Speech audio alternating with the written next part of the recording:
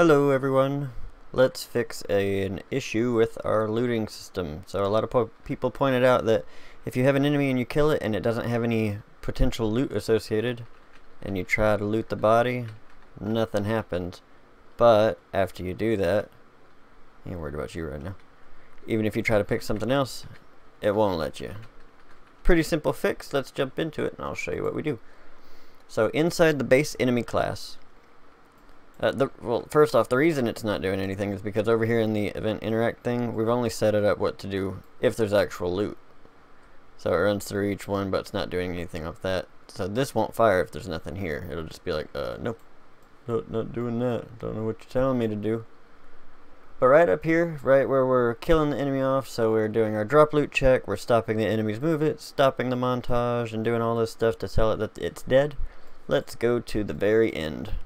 So right after we set these collision responses, let's get our actual loot array. We want to see the length of it and see if it's greater than 0.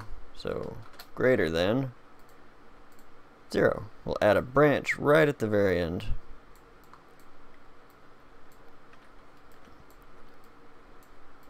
And if it is greater than 0, then we don't need to do anything. But if it's not greater than 0, then we want to just go ahead and call our looted function, the one that we set up that will, destroy any components on it if it's valid, and then gives it the delay before the body disappears. And then this will also remove it from our... Oh, I'm sorry, excuse me. This will also remove it from our interactables in range array. Which, it won't do that for 5 seconds though. So what we can do, we can just take this and that. So I'm getting the player reference, the interactables in range, seeing if it contains a reference, all that jazz. Control C, copy it, move it up here right where we're doing everything on the false, so we'll say it's looted. And then we'll just go ahead and paste that here so that we can have it removed. Now let's compile and jump in. Now my wolves, let me show you. Wolfy. They don't have any potential loot set up. Nothing. No actual loot. I even turned off the skinnable so that nothing gets added.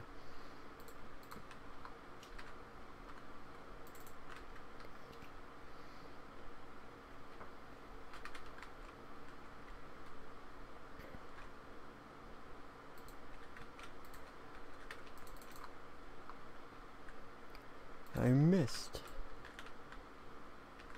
Alright, they died, disappear. This is where any of your death effects will go. Let me try to pick up the body while it's still there. Oh, and if you're having issues with these knights, and you try to run over to the body and pick... No, I got close enough that time. Their capsule collision is over here, and this is where that thing is attached. But you can see I could pick up stuff. So even though I tried to loot the wolves and they had nothing, now it's all working. But yeah, if you can't pick up the body from here, I'll show you how to fix that too. But it's because these are... Where is it?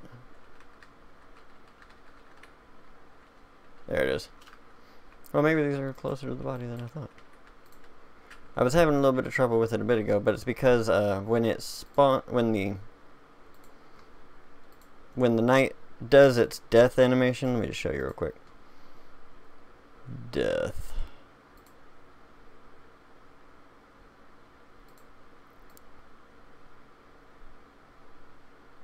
So the body falls outside of its capsule collision, but this is where the interact radius is bound to, because we didn't set up any parent sockets. If your characters all have the same kind of skeleton, then you can kind of go through and pick where you want each one bound to. Like for instance, if I put it on the spine, then now when I try to interact with the body, all I gotta do is stand right there on top of it and it'd be a little bit better. So, because that way it sticks right with the body.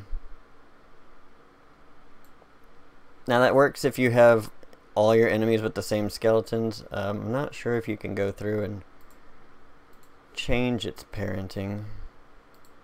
I don't think you can change it on children. But there are certain bones that everybody should have. So let's take a look at this real quick. Death. No, I guess it doesn't have. But it's not ideal, but one thing you could do is go through each enemy you have and play their death animation like this, and then line that interaction up event based on where it is inside the blueprint. So that's not really the ideal way of doing it, but it'll get the job done. Alright, so that's it for the loot fix, and I have some other things coming, some exciting things I think. I don't know, I'm biased to it, but we are going to be continuing this series as well. We might look at updating it to the new version of Unreal Engine 5, just because the newer version has a lot of stuff that I'm really excited to start getting into. But we will be continuing this one, because I know a lot of y'all are still into this one pretty good, so. And we'll be looking at some more cool stuff coming soon, so I will see y'all later on. Bye.